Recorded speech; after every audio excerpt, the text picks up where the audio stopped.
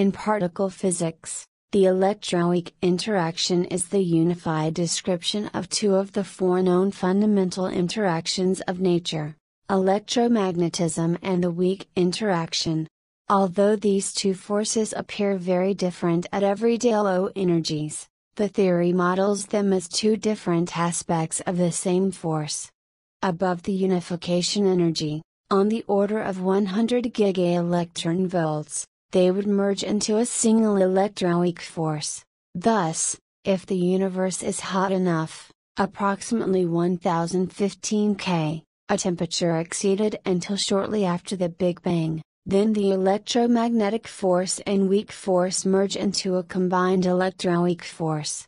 During the electroweak epoch, the electroweak force separated from the strong force.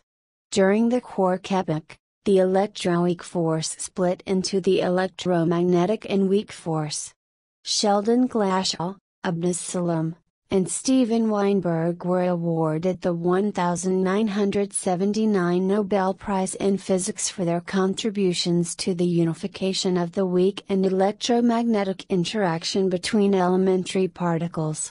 The existence of the electroweak interactions was experimentally established in two stages, the first being the discovery of neutral currents and neutrino scattering by the Gargamel collaboration in 1973, and the second in 1983 by the UA1 and the UA2 collaborations that involved the discovery of the W and Z gauge bosons in proton-antiproton collisions at the converted superproton synchrotron.